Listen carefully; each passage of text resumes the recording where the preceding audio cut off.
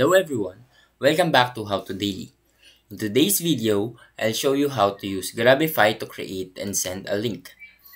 This tool allows you to track information about those who click on your link. And now let's get started. First, open your web browser and visit the Grabify website by typing grabify.link into the address bar. On the Grabify homepage, you will see a field where you can enter any URL you want to track.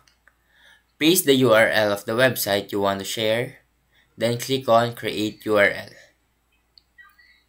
Grabify will generate a new tracking link for you. If you would like, you can customize your tracking link by clicking on Customize Link and choosing a more personalized URL. This step is optional, but can make your link look more legitimate.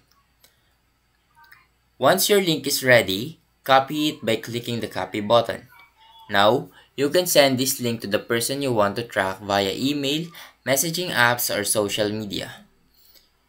After sending the link, return to the Grabify website and paste your tracking code into the tracking code field.